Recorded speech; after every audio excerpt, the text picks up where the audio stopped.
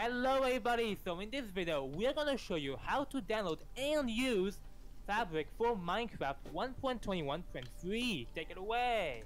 Yeah, so first off you're going to want to click on your preferred browser of choice.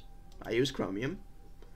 And we're gonna want to type in Fabric Minecraft. Now, from here, you will want to click on the first link, which will take you to the Fabric Loader. You click on this big blue download button. It's impossible to miss. Then you click on the second big blue unmissable download button. And you will now have the universal exe file. So now that you have this is just Fabric. This isn't anything. So, we are going to download Sodium on top of this. We just click on the mod run flank. So we go to this. So we click on agree. We go to versions. And then you'll see the second one in the list has Fabric. This is the one you want. So you just click on this download button. Now while that is verifying, we're also going to download Iris shaders. We will click on the mod ref link. We'll click on versions. And we'll click on the Fabric version. Download. Now we wait for both of these to verify. Sodium is already verified. This one is still verifying.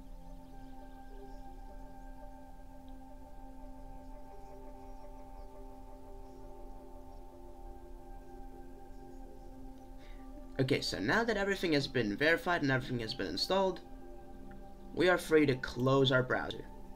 We won't need our browser for a little while. So now, we click the File Explorer and go to Downloads. Here you will see the free files you downloaded. So step 1, once you're here, is to click on fabricinstaller.exe. It's gonna open up this menu. By default, if you want the newest version, everything is already gonna be set up for you. So you just click install. There you go. Now, what you want to do is go into Minecraft. Go into the Minecraft launcher.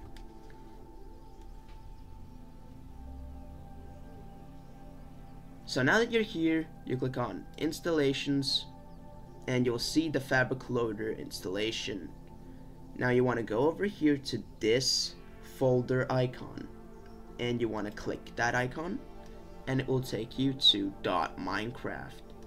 So here you will see there is a new folder, mods, and you want to click on this folder. Now you want to click on downloads. You want to take these two mods and you want to copy them. Now if you use this back arrow, it will take you right back to the mods folder. Now we're in the mods folder, and if you just paste, now both of your mods are in the mod folder. So now you've done enough to just be able to go to the play section and press play on the game. We're also going to close File Explorer to make this cleaner.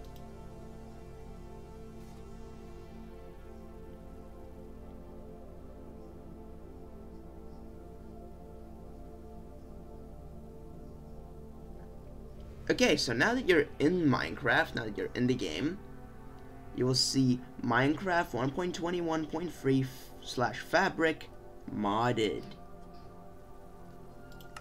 So you now have Fabric, Sodium, and Iris. So now you want to go over to shader packs just to showcase that stuff is working. And you open up the shader pack folder. This is where you'll want to put your shader packs. You can also get here by using the .minecraft method shown earlier. Now we're going to open up our browser again. And we're just going to type in miniature shader.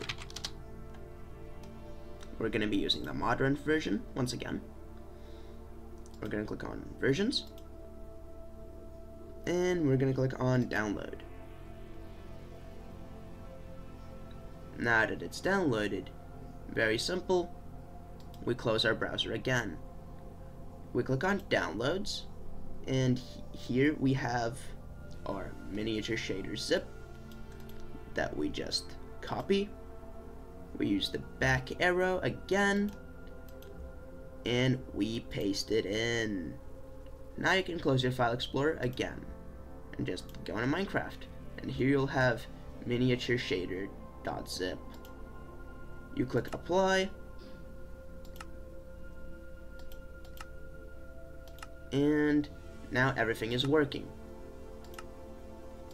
Now we're gonna go into a new world, or just a single player world.